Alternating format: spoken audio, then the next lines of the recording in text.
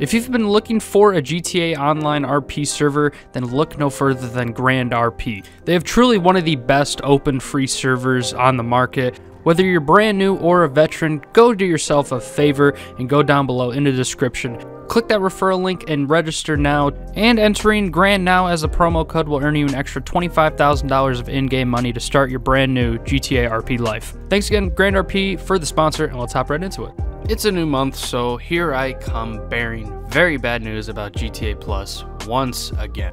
Shortly after the expanded and enhanced release on the PS5 and Xbox next-gen consoles of GTA Online and GTA 5, Rockstar thought it was a great idea a week later to release or announce their new subscription service to GTA Online called GTA Plus.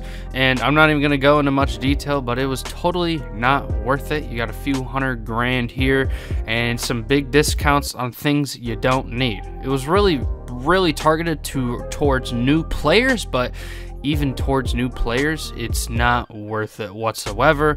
I do not support GTA Plus whatsoever, and if you're one purchasing it, hopefully it's for the liveries or the cool clothes or whatever. But if you're a new player and you're thinking about buying GTA Plus, and if you're watching this video to make that decision, do not buy GTA Plus. There are plenty of ways to make money in GTA Online. KO Perico. But anyways, let's talk about how GTA Plus for July has officially crossed the line and has made the game more pay to win than ever. Let's go back to April though. Some of the GTA Plus benefits were really simple. It was like $500,000 or $600,000 in cash, and you got a bunch of discounts on a bunch of useless crap. Cool. You got some double money or triple money for some jobs or some events that were okay, I guess, but it has progressively gotten worse. And I believe back in April is also when they released early access for one of the vehicle's house special upgrades, which allowed these GTA Plus players to get those upgrades a week early, which is kind of insane to think about.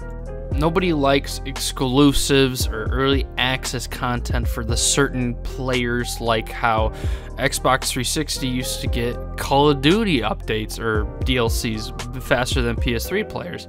Nobody liked that. Nobody thought that was cool whatsoever. It didn't go well. Early access never went well. Sorry, I digress. But now here in the July GTA Plus benefit month, Rockstar dropped an absolute banger on them. Yeah, they're getting their money's worth, the GTA Plus members, but it's pretty sad to see as a veteran GTA Online player. Their first reward of the month, the most important one, and I think is insane, is that they get diamond loot from the casino heist 100% of the time. Diamonds were meant to be some special event week or event weekend sort of thing that they did on a holiday. And I personally never have gotten diamonds. I just haven't done the Diamond Casino enough during those event weeks. But to give away this special event for absolutely practically free, I mean, it's $6 a month, yeah. But I mean, to just give it away, what was once pretty damn special, is kind of sad to see. And they also save 50% of the heist crew cuts in the Diamond Casino heist. So if you spent 30% on the cars, the weapons, and the hacker or whatever, you got the most expensive ones, for example, it would now be cut down to 15%, which it honestly should be the number already. But I mean, to be able to save that 50% is quite a bit of cash you'll be saving yourself for a GTA Plus Online member. Caprico's still better, but I mean, you'll be making a little bit more cash overall. These next two benefits have to do with the contract DLC and the VIP contracts. With the VIP contract preps, I don't remember exactly which missions those are, if it means the free roam runs or the ones where you actually had to go into a lobby and go to the locations and find Dr. Dre's phone or whatever. I can't remember which is which, but those are quadruple money and RP. So I don't even think you'll be getting paid any much more money. Maybe you're making 40 grand instead of like 8 or 9, 10 grand, so it's not even that worth it. Pretty pathetic. But the next one is pretty good, the VIP contract finale, which normally pays out $1 million, will now pay out $1.5 million with a 1.5 times bonus on the VIP contract finale. And GTA Plus members for the month will be getting double cash and RP on time trials, which is also pretty insane, as well as 40% off casino penthouse decorations. They only get one discount this month, and it is not even worth it, but the rest of their benefits this month are absolute bangers for the most part. These members also get a free car, the Locust. I don't remember if that's a decent car or not, as well as they also get a free casino penthouse, which saves you quite a bit of money as well.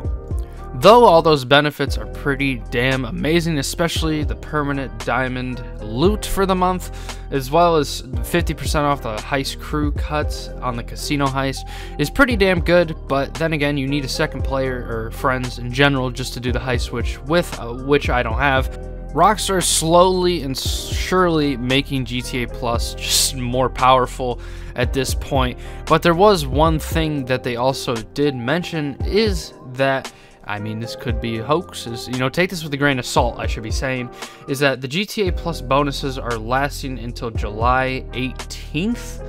So they don't even get it for a whole month, which unfortunately I was saying throughout the whole video, but I actually read more into it. But they don't even get it for a whole month.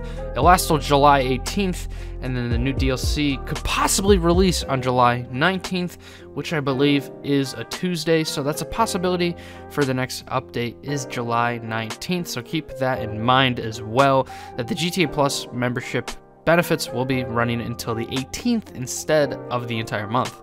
Which leads me to my next point, is that this new DLC, GTA Plus members could be getting further benefits for. For a brand new heist, they could be getting early access to this heist, or early access to this DLC. I should be saying DLC because we don't know if it's a heist. We don't know anything about this DLC yet.